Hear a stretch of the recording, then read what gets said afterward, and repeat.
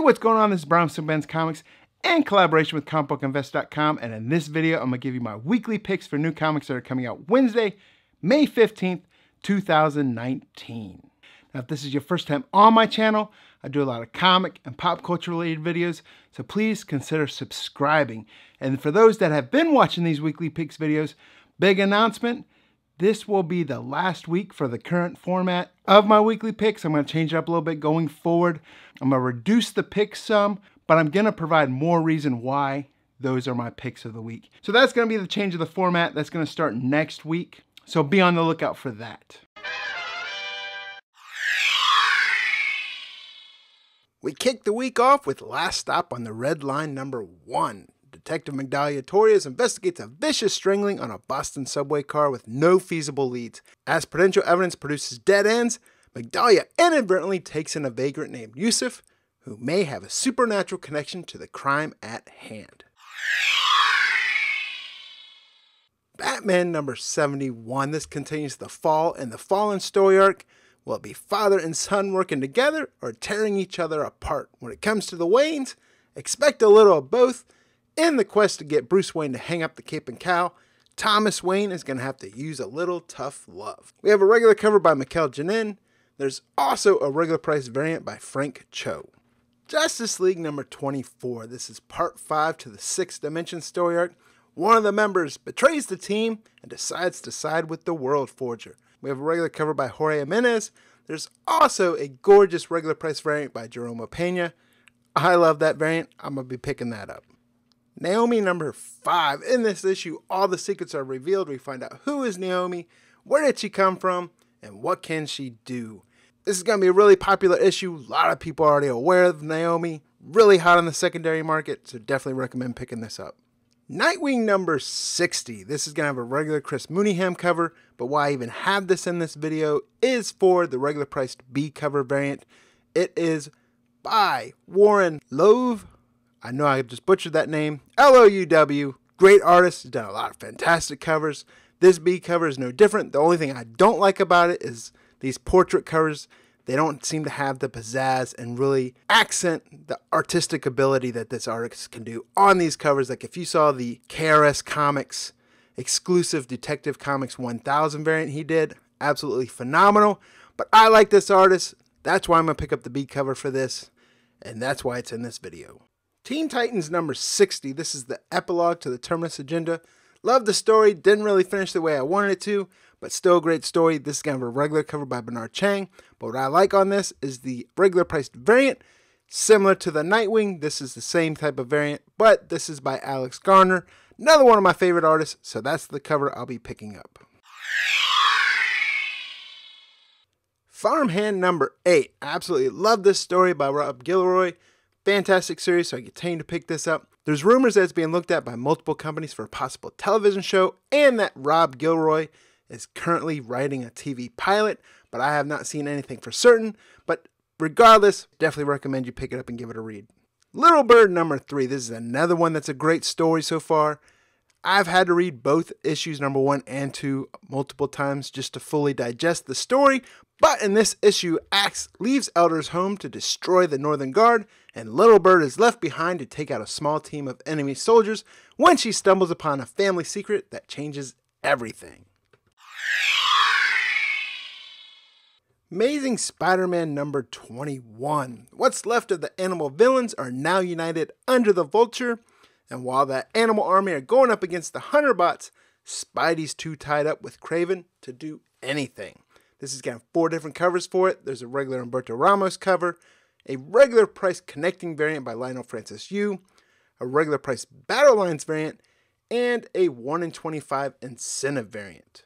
Daredevil #5. Now, if there was only one book that I was allowed to read from Marvel every month, it would be Daredevil right now. Chip Zdarsky is doing a fantastic job. I enjoy the interior art by Marco Cicchetto. I know a lot of people don't really care for him, but I do like it, and this book has just been great.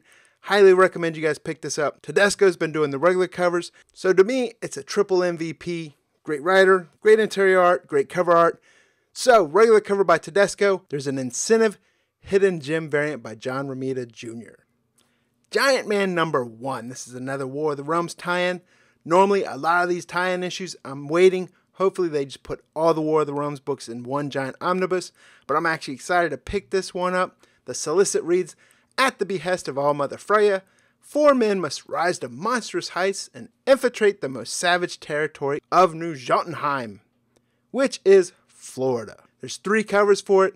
There's a regular cover, there's a regular price Dale Keown variant, and there's an incentive remastered variant. Guardians of the Galaxy number 5. There's a few reasons why I like this book and have it in my weekly picks. Well, number 1, great story. Number 2, great writer, Donny Cates, really, really hot. But also on this one, I love the Battle Lines variant for it. And finally, we don't know where the MCU is going to go down the road. Kevin Feige does say that after the next Guardians movie, the team will switch up. So could it be some of these newer books from Donny Cates, or will they pick back from the older catalog? Either way, love this book for the story alone, but all those other reasons are worth picking this book up. And if I were to pick one, I actually like the Battle Lines variant, so that's the one I'll be picking up. Immortal Hulk number 17. Bruce Banner's trapped inside Shadow Base Site A, powerless and hunted by their top assassin.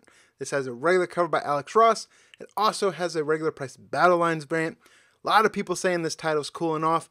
I don't think it's cooling off. I just think people have their attention attracted elsewhere. Still great story by Al Ewing. Still great covers by Alex Ross. I like the regular cover on this. That's what I'm picking up.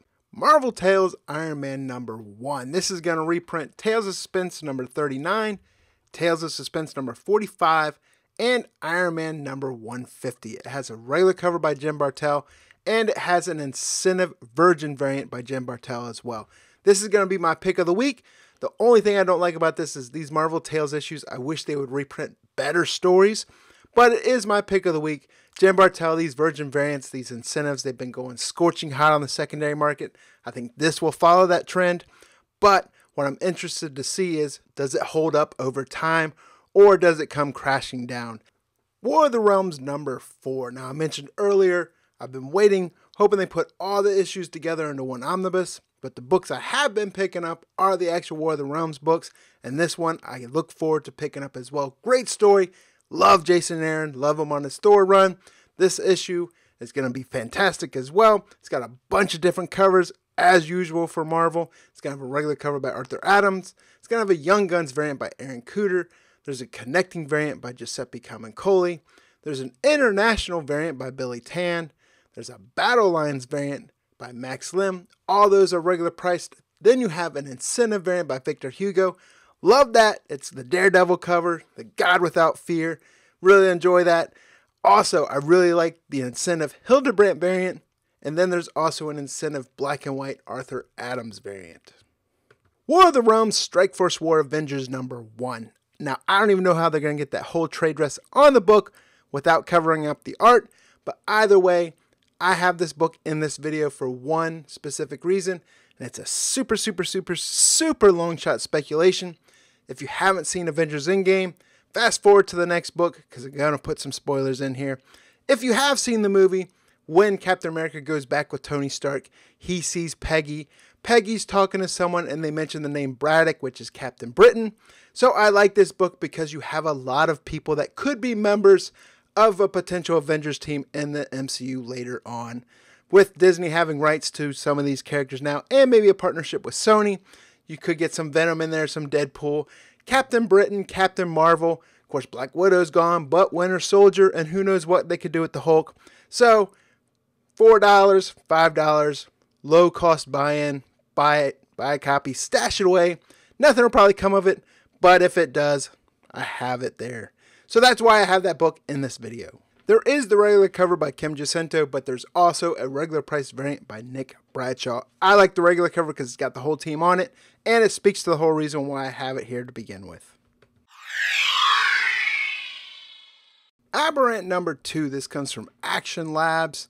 As the freshly chummy David and Corduroy drink, fight, and fornicate their way through South America in search for a top-secret Norco base, we get a fascinatingly twisted peek at Rook's home life. There's a regular cover for this, but then there's a regular price variant. I have this in this video for the regular price variant. If you collected baseball cards in the 90s, then this cover definitely rings home to you. Everyone's aware of it. It reminds you of the 1989 Fleer Billy Ripken Air card. That alone is the reason why I'm going to pick this up, and it's going to be that variant cover. So there it is, guys. Those are my picks for new comics that are coming out Wednesday, May 15th, 2019. As always, comment down below. Let me know what books you guys are picking up. Question of the day. If you send comics to be graded, do you use CGC or do you use CBCS? Comment down below. Let me know what your answer is. I'm anxious to hear what everyone is using. Or if you're using someone else like PGX or some other grading company, comment down below. Let me know as well. This is Brian with Simple Man's Comics, and I'll see you guys next time.